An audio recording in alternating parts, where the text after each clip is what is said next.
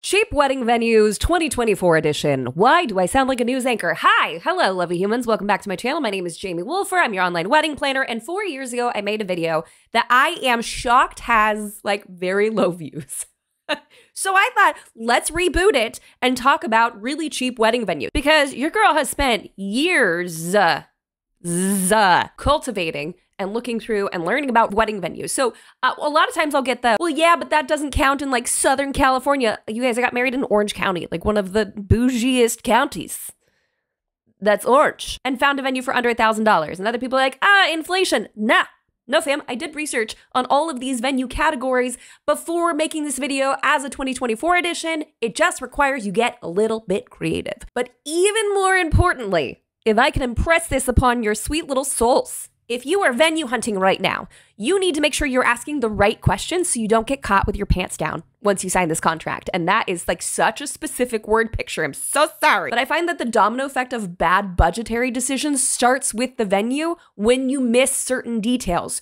So please, for the love of all that's holy, go download my 20 questions that you need to ask when you're doing a venue walkthrough. It's totally free. My gift to you, just make sure that you're asking all the correct questions that a wedding planner would ask if they were in your shoes so you were fully equipped to nail this like a professional would. So if you happen to miss it, I will keep it down in the description box below. But without further ado, let's just jump right on into it. In the previous video that I made, I will leave that link down below for you, should you be interested. I split all of these creative venues into 3 separate categories. Government owned, still sounds weird, but still applies. Private property and or unique locations. I find that when people are looking for unique venues, the one they sleep on the most is government owned properties. And that can be either county owned, city owned, or state owned places that are around you. Bonus points if you actually live in that city or live in that county. You might get a resident discount, which will bring it down a couple $100. Now, again, remember, I am recording this in 2024. I looked up venues before doing this. I found very inexpensive venues that were owned by local and or state government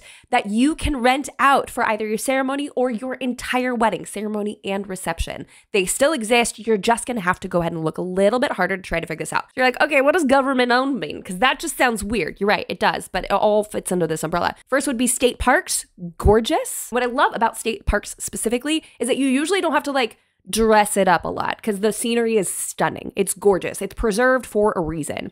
There are a couple downsides to working at a state park though, or having a state park wedding. They might have some pretty strict requirements when it comes to food and or heating sources for the food. Fire may not be allowed, certain kinds of alcohol, and you may be required to end your event at sunset. We've had a couple of state parks have that requirement. But when it's literally a tenth of the cost of some of the other wedding venues, sometimes it just makes sense. Because when you're planning a wedding, you have currency in 2 different forms. You have time and you have money. Right? So if you are balling on a budget and you're trying to get this planned out for not a lot of money, you might need to invest some more time. You're going to have to get a little bit creative with this, right? So a state park might not be the first thing that comes to mind, but when you think about it and it's gorgeous and it's stunning, maybe start it a little bit earlier in the day, have more of like a early dinner style event and then dancing and then finish it before the sun goes down. You could still get an entire wedding day packed into a gorgeous state or national park or preserve, but pay a fraction of the cost. Old buildings are another fantastic example. It could be an old schoolhouse, could be an old gazebo. If you go to your local county website, there should be an option to search for wedding venues. Some of them are laid out a little bit differently, so I can't claim that this is going to work perfectly with every single county website, but that would be a great place to check. Or look up like state parks in your state and see if there's one near you. Click on the website for that and see if they offer weddings. And it doesn't have to be a building or a gazebo. It could just be an old architectural piece, right? It could be a bridge. It doesn't have to be like a physical building. We can get a little bit creative with the visuals on this. Another great one that people probably don't consider because they kind of poo-poo on it if they're not doing like an elopement style is a courthouse. There are courthouses that can seat up to 100 guests. Again, you're going to have to check in your local area. But if you want a very inexpensive ceremony, go to a courthouse. Ask your local courthouse or one nearby you to see if there's enough room for people to come in if you want to get married by a justice of the peace, and then you pay a very minimal amount. Or it could be rolled into your marriage license cost. I don't know. It varies city to city, county to county, state to state. So you're going to have to look in your area. But y'all know some of those courthouses are stunning, right? Absolutely stunning. They've been around for like eons, right? And the wood is delicious and patinaed and delicious. And last but not least in this category is community centers. This one's special to me because I got married at the Norman P. Murray Community Senior Center. Was it a senior center or was it a community center? I don't know, but mostly seniors used it. putting that on my invitation, I was like, ooh, yeah, you guys are gonna be like, it's a community center. But as luck would have it, it was just redone a few years before my wedding. Community centers are stepping up their game, guys. Absolutely. And for us, I always forget if it cost me $800 or $900 to rent it out. Are you kidding me? So if you're balling on a budget and you want to have a location with a bunch of people showing up, that would be a fantastic option. We had 140 people. We paid, let's call it $900. Let's call it $1,000. I got married a while ago, okay? And I forgot to keep receipts. I'm sure if I looked it up, I could figure it out. Just to be obnoxious and kind of to prove a point, here is the pricing structure from the exact place that I got married today in 2024. We had our ceremony on the Creekside Terrace and our reception on the Orchard Terrace. And for renting each of those out per hour, let's see, the Orchard Terrace is $35 an hour, where our reception was, and our ceremony on the Creekside Terrace was $27 per hour because we were residents of this community, of this city, which brings our whopping total to $62 per hour today in 2024. Just to be extra and prove a point, you guys, they exist. You just have to look. 140 people at a venue for less than $1,000? That's insane. And again, remember, I still looked up some of these places and looked up some of these costs. You just have to get a little bit creative and think outside the box. Inflation is getting all of us, but if you get creative, you could save some coin. Second category is private spaces. And back in the day, I used to suggest Airbnb, VRBO, private vacation rental as a solid option for this.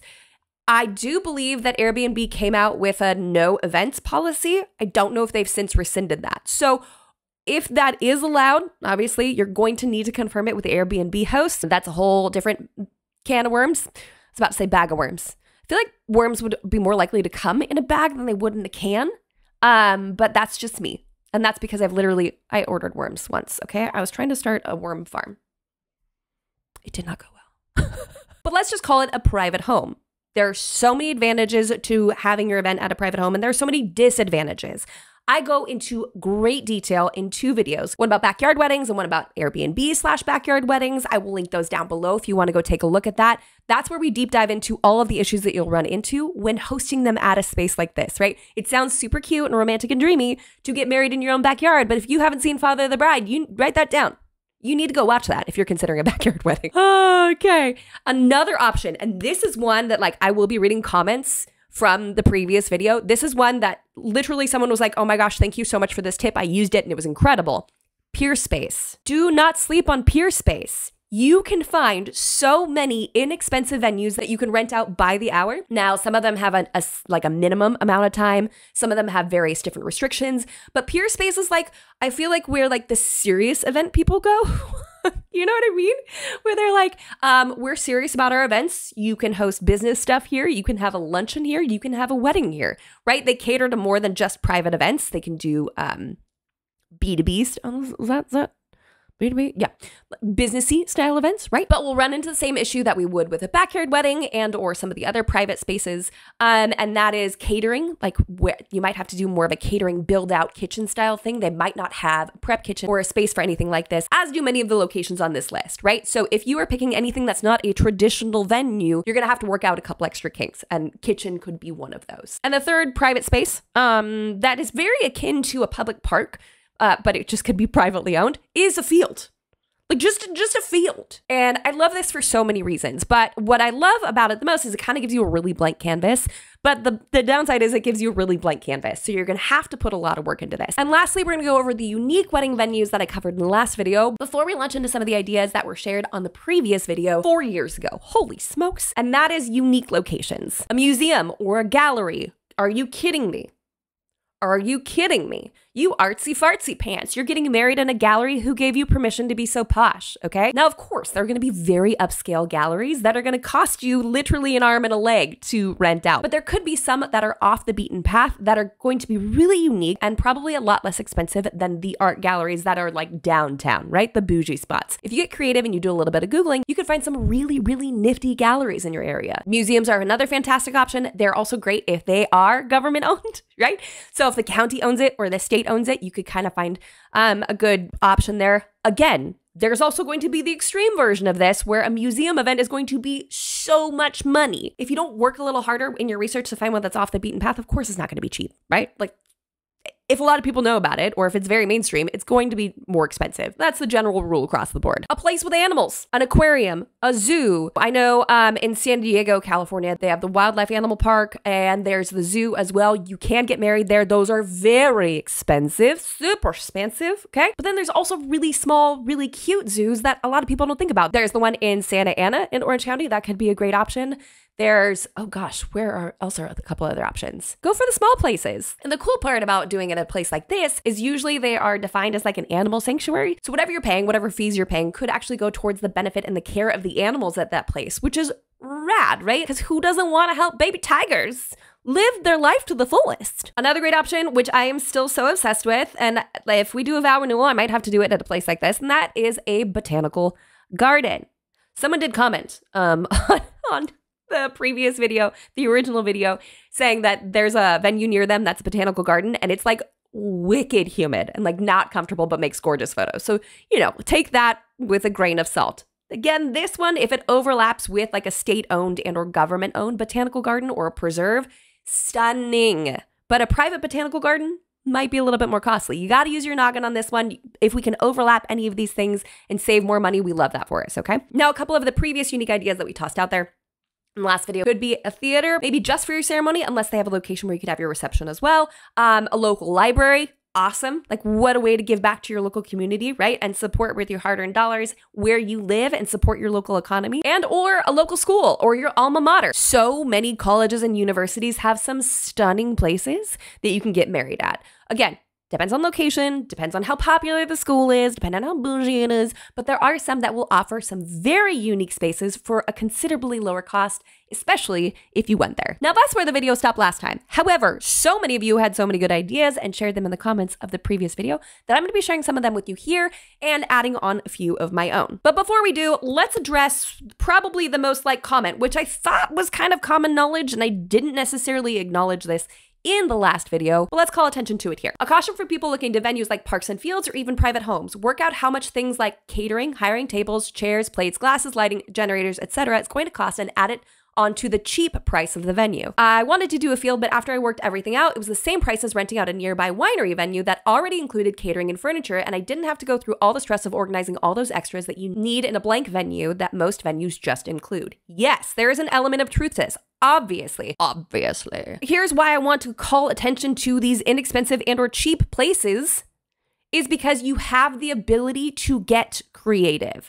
If you decide that you don't want to rent chairs and you want to have a picnic wedding and borrow blankets from people, you might have just saved yourself $1,500 in rentals.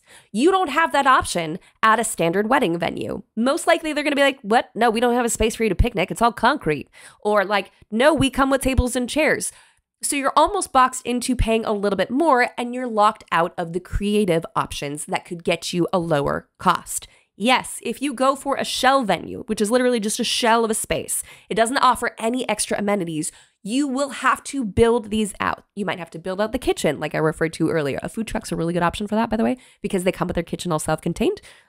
Keep that in mind, write that down. You might be able to borrow furniture from a local church or a local organization. That's what we did for our event. We were able to borrow tables and only rent chairs for our wedding. The reason that these cheap venues should still be called into attention, even though they require more work, is that they give you a lot more freedom than some of the traditional venues do, and they come with a lower price tag. But there still is another currency that we're operating with here. Remember, this will take more of your time. But if you don't have money and you do have time, I hope these ideas will inspire you. Now to the comments section. I just got married 2 weeks ago in an old movie theater that had been redone all gold and emerald, and it was gorgeous and made the perfect old Hollywood themed setting.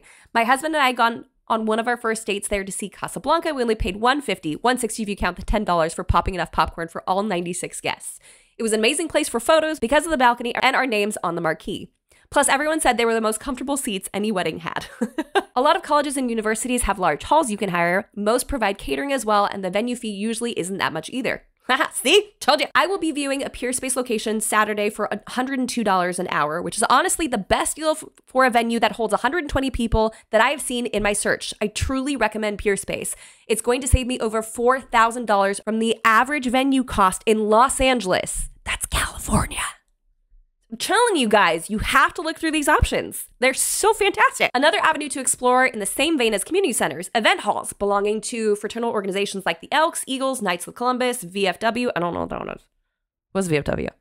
These can be hit or miss, as sometimes they're on the dingy side, but some are beautiful. They tend to be cheap and usually even have a bar and bartender included too. Never thought about that. Never in my life. But hey, if you can find one that's like not too shabby, it's on the cheap. This one made me chuckle a little. My husband and I got married in a Victorian cemetery, and no, it wasn't a goth kind of wedding. Where we live, there's this beautiful Victorian cemetery that's essentially in the middle of a woodland, and they have a wooden structure in the middle of it where you can get married. It was magical. For our reception, we hired an old fire station turned cafe with massive red fire doors and a really chilled vibe. A bit different, but was definitely able to add a lot of our personal touches and make it our own. How many of you would get married in a cemetery? Like, by show of hands? I don't know if I would. Maybe I would. I don't know. We're getting married at our local race course. What? For ceremony and reception. Cheap as chips. They have had many weddings there. And we have the whole grounds for photos as well, and with the hills on the other side of the road for our backdrop. On top of it, we have day before setup and day after, providing no one else books a Sunday for teardown, all included in the higher cost. Edited to add sports grounds, footy, soccer, basketball centers are also a go-to as well, especially if you're a really sporty type person. Just saying. I am not a sporty type person, but thank you for your suggestion. For $500, my sister got married in a dance studio, which looked like a beautiful ballroom with a chandelier and a foyer. It even had a warming kitchen. It wasn't normally used as a wedding venue, and that was why it wasn't expensive. My stepmom and the groom's mother catered the turkey dinner. She got 2 bottles of wine for every table, and there was beer. I think it was genius to throw a wedding there. The wedding was $5,000 for 200 guests. There's a part of this that's like super clutch, really key. If you can find a location that has not hosted a lot of weddings, they haven't seen a lot of things. They don't know. I'm not saying we're exploiting their lack of knowledge, but they're going to come with a cheaper price tag. The reason that really expensive all-inclusive venues are so expensive is because they've seen some things and they really want to control how your event goes. Why? Because they want it to be good for you and they want it to be good for them, for their staff, for their image. They want to get a great review afterwards. So they're really going to cultivate the experience. You will not get that kind of white glove service when it comes to a dance studio that's never hosted a wedding before. However, if you can find a location that says, yes, absolutely, we will host your wedding, they will probably be eager and they will probably be lax on a lot of their rules. We're not going to take advantage of this, though. That would be awful and deplorable. What a great word, deplorable. But again, time versus money. If you don't have one to spend, we can spend the other. I feel like we're forgetting one major inexpensive venue. Churches. Yeah, I don't know how I forgot churches the first time around. No clue how I forgot that. Some churches require you to be of the same denomination as the church you're wanting to get married in, but not always. There's gorgeous glass chapels, churches with stained glass, old rock churches, etc. I personally got married in my own church, so they didn't charge anything since I was a member, and luckily for me, my church is a pretty one. Some of them are not so pretty. Like the church we're currently going to, I don't think I would ever get married in the main sanctuary. It's just not for me. If you're not religious and getting married in a church is no-go, I totally understand, which is super, super, super valid, especially if you can find a gorgeous church that's like really, like a chapel. Don't sleep on chapels, y'all. They can be a little bit smaller and they won't necessarily work for very, very large events, but there are certain chapels out there that are stunning, absolutely stunning. The last wedding I attended was in a train station. The high ceilings were beautiful and there was an authentic vintage feel. Suffice to say, it was stunning. Unless you're a fan of Yellowstone. We don't want to go to the train station. Unless you're inviting them to the train station. We're not taking them to the train station. I feel like that delineation is very important. Love this video. Thank you. My fiance's brother just got married at a theater company whose stage was in the middle of a hazelnut orchard and it was stunning. A hazelnut orchard. It's my favorite coffee flavor. There's tons of places and organizations that are willing to help you out on the day. Don't be afraid to ask. Y'all, get creative. Fairgrounds. Ugh. Some of them can be spendy, especially if you're in a bigger, more metropolitan area. But if you're in a more rural area, they're typically pretty reasonable. And they're great if you're going for a more rustic/country theme. Oh my gosh, we have so many options for that here in the Waco area.